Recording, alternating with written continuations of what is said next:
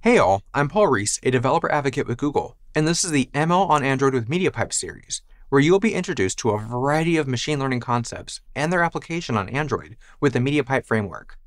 In this video, you're going to learn some high-level concepts behind machine learning with natural language processing, or, in normal terms, working with text, along with how to implement those concepts in your Android apps with MediaPipe tasks. In particular, this video will focus on text classification and text similarity. While there's a few different, somewhat complex ways machine learning can work with text for classification, a simple version of what happens is that words and letters are represented by numbers through a process called tokenization. Then those tokens are processed to associate them with the likelihood of whatever is trying to be classified. This could be organizing documents based on their topic, classifying spam, or determining if a movie review is positive or negative. Honestly, going into detail about text classification could take an entire video series in and of itself.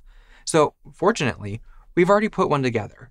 You can find the link to the Natural Language Processing 0 to Hero series playlist down in this video's description. That said, we're in luck when it comes to applying text classification on Android, as it's fairly straightforward. First, you will need to import the MediaPipe tasks text dependency. Then you can create your text classifier object, which is done in a very similar way to vision or audio tasks. For this example, you can use an off-the-shelf model called MobileBERT to classify text sentiment as positive or negative. Once your text classifier is created, you only need to call the classify function on it with the text that you want to classify to get your results. Here you can see our example again, where you can type in a sentence on Android, click on the classify button, and then get the model's confidence for the text being positive or negative. Kind of deceptively easy, right? Where I personally think things get more interesting is when you want to find out how similar two blocks of text are. This is called text embedding and is often used as a part of creating a text searcher, though we would love to hear any interesting use cases that you may have for this tool in the comments below. Text embedding involves tokenizing text and then processing each token into a single vector embedding per comparable text block.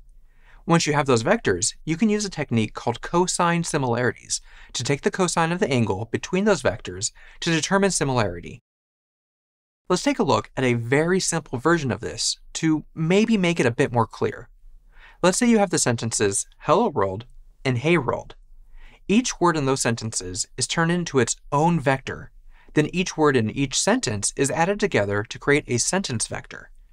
You can then find the angle between those two sentence vectors, which in this case should be about 40 degrees, and then take the cosine of that angle to get a value representing the similarity.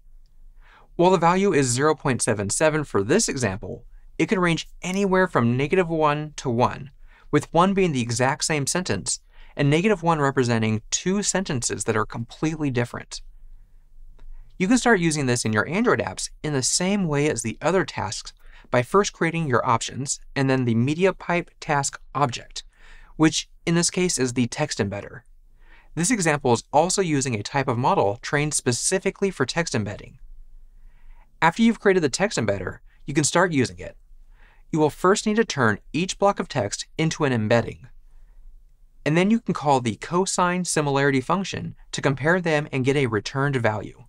And that's it. If you try this out in our text embedding sample app, you can see that you get a cosine similarity of 0.77. If we take the arc cosine of that, we get 0.7 radians, or about 40 degrees in between the vectors of hey world and hello world. Again, deceptively easy, but that's what makes MediaPipe task great for machine learning. You don't need to worry about every step happening in the background to perform a task, but you can get a ton done without a lot of code. I've included links in the description of this video to both of these open source MediaPipe sample apps, the TensorFlow forums where you can ask questions and talk to other ML developers, the Google Developers Discord server where you can find a MediaPipe channel for live conversations with our team, and the official MediaPipe documentation. Thanks all for watching, and keep an eye out for even more ML on Android with MediaPipe videos.